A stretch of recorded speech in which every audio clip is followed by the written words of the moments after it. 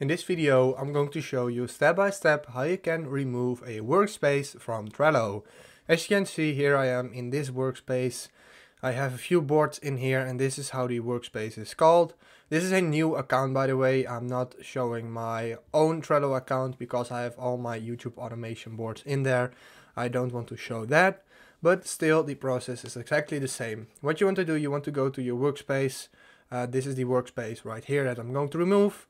Go to settings, scroll all the way down, and here we see delete this workspace. You want to hit delete, and then you want to type in the name of the workspace, which is Trello Workspace. And then once we typed it in, we can hit delete. And there we go, we successfully deleted the workflow that we just deleted. If this video helped you out, please leave a like, please subscribe, and see you next time. Have a good day.